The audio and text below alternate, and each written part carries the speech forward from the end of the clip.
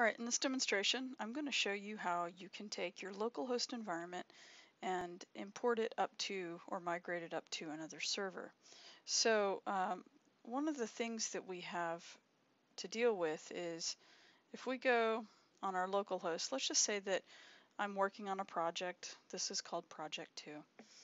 And it's on my localhost environment. And this isn't complete, but let's say that I just want to go ahead and make sure that I can get it up onto the server without any trouble, especially like before due dates or whatever. But you just want to make sure that you can migrate it. So I've got a contact form, I've got a features page, I'm using some widgets. It's not complete, but it's working. And so if I wanted to go, I could look at this and so on. Okay, now the thing is with WordPress, if you have something on two live servers, let's say you've got your development installation on one server that's a live world visible server, and you want to migrate it to another one, there's a much easier way of doing this. But the problem is whenever you're going from localhost, you can't use the native import tools that are built right into WordPress. You have to do it sort of an old-fashioned way, and that's really the safest way of doing it. There's some other ways you could, do it besides this, but I actually find that this is the easiest way to avoid all sorts of problems later.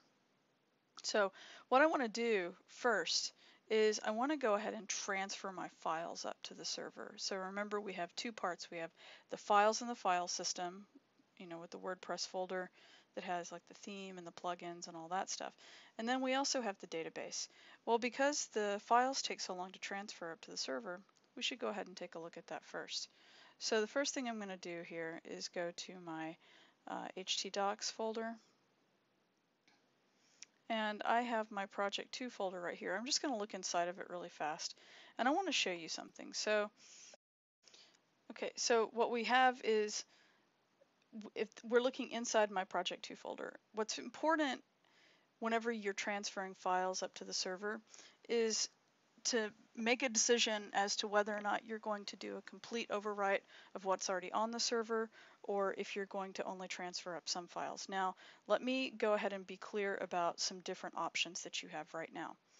First thing is that if you have nothing on the server, if you haven't even attempted to put in a server installation up yet, then you're going to just transfer everything. You're going to take this entire Project 2 folder right here, and you're going to put that whole thing up on the server.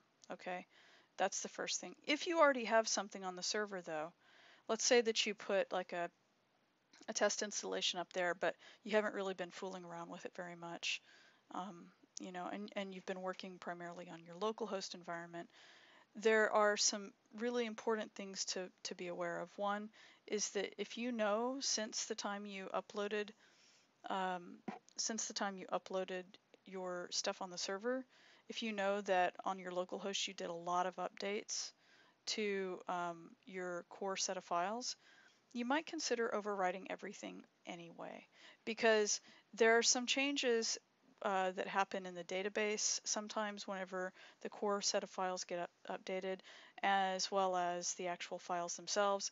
And so if you've got an older version on WordPress, if you have an older version of WordPress on the server and you're only, updating some of the files, then you might end up running into some problems. WordPress is really pretty good about warning you and saying, hey, because it recognizes that there's something new in the database that, it doesn't know how to deal with. It might say, hey, you need to upgrade, you've got something that's not quite right. But sometimes it won't work. And so that's just something else that you need to be aware of. But if you know that, you haven't really had any big updates or anything like that, and you don't want to take the time to upload the entire folder because it is time consuming. And the other thing too is that when you upload the whole folder, there's a very good chance that some of your files may become corrupt in the file transfer. It just happens. And several of you probably already have dealt with that, where you have to go and find a file that's messed up and replace it with a good version. So if you want to avoid all of that, let me show you the things that you really need to upload first. And this is going to be the first of many steps of migrating your stuff. So the first thing is you definitely need this content that's in WP content. Now, one thing I will make note of, if I look inside of my WP content folder, you'll see that I have, index, plugins, themes, and uploads. Some of you might, if you've used other specialty plugins, like I think Next Gen Gallery, for instance, it creates a folder inside of WP content called galleries. You would have to have that as well. But one thing that I will note that's important is that if you already have stuff on the server already, all right, and you already have the 2014, 13, and 12 themes, or even worse, or even better, I should say, you don't even care about 2012 and 2013, then you might not want to take the time to upload those. So if you don't want to just drag this whole folder over, one of the things that you can do is you can make sure that whenever you're copying stuff, let's go to Filezilla and I'll show you what I'm talking about.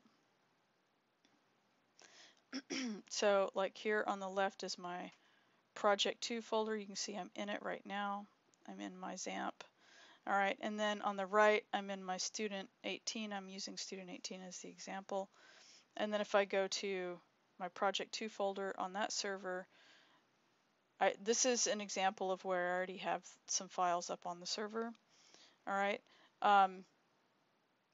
So if I go into my WP content on this side, and then over here I do the same thing. I could drag my plugins over, I could drag in my uploads, and just overwrite those completely. But themes, maybe to save some time and some hassle, is that if you know that the 2014, 13, and 12 themes are all the same, and heck, maybe you're not even using them, maybe just drag over your custom theme, and it saves you a ton of time, so that you don't have to wait for all this other stuff to upload. Okay, so that's just one thing to note. Let's go back up to the top level of our WordPress folder. All right, now the other thing that's going to be important, and I'll just show you from here, the other thing that's going to be really important to make sure you get is the WP, where is it, WP config file. Now, here's the thing. If you already have a server installation, that's good to go, chances are it probably is already connecting to your database. So maybe you don't need to upload your WP config file. However, all right, this is really important, is you have to make sure that whatever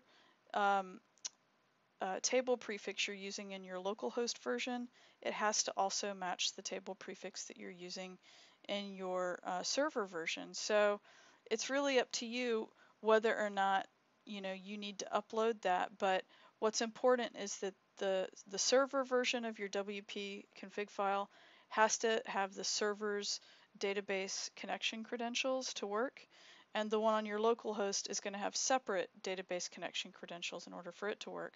But what's really important is both of them should have the same prefix folder, or excuse me, prefix name.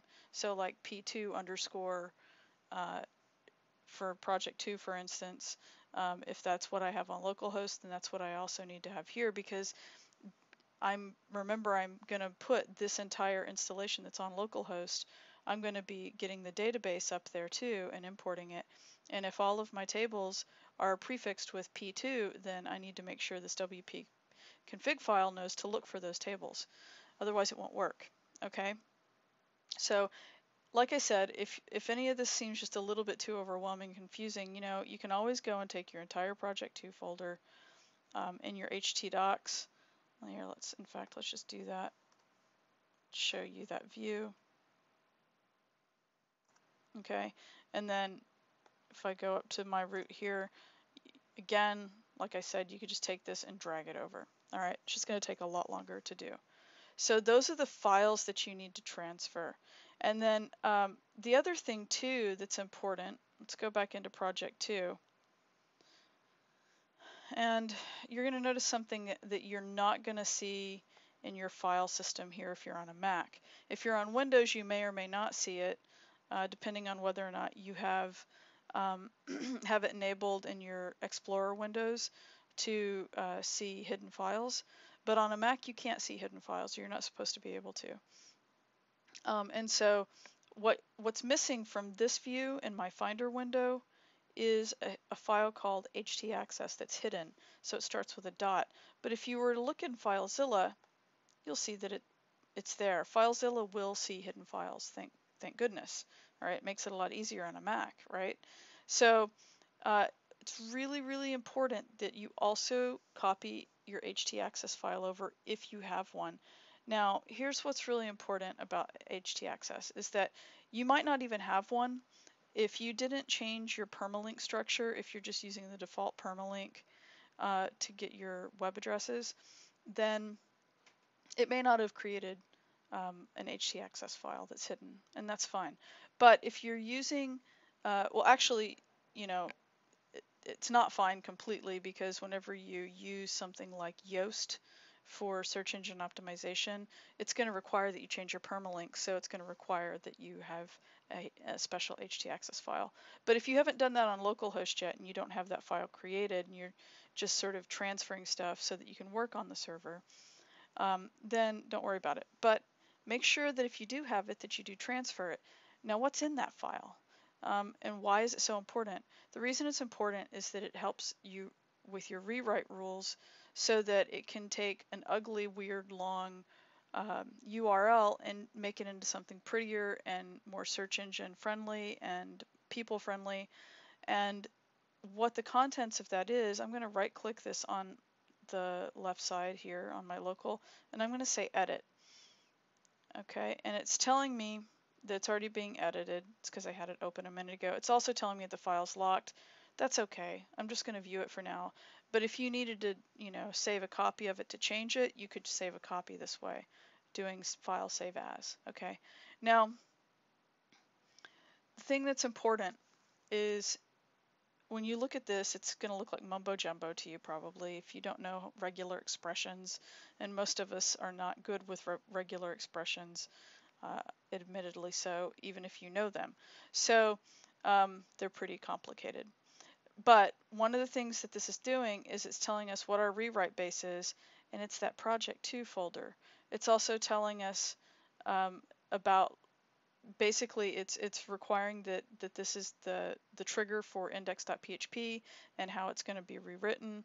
And then it also lists that project 2 folder here again. What's important about this is that it's assuming that this first / is the root level of your web service. The thing is, if you change this project 2 name, once you get the files up on the server, you're going to have to change it in your htaccess file that's on the server as well.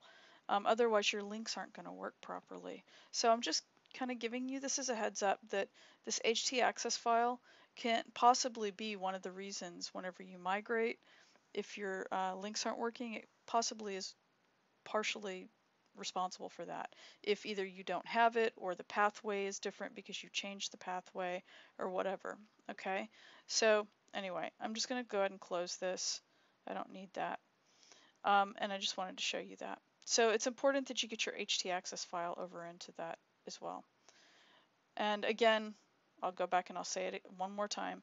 If all of this is a little bit more overwhelming than you care for it to be, you can always go and you can just take the entire folder and you can move the entire folder over, and then you won't have to worry about it getting your WP config and your htaccess, all right? It just might give you a corrupt file during file transfer that you have to fix later.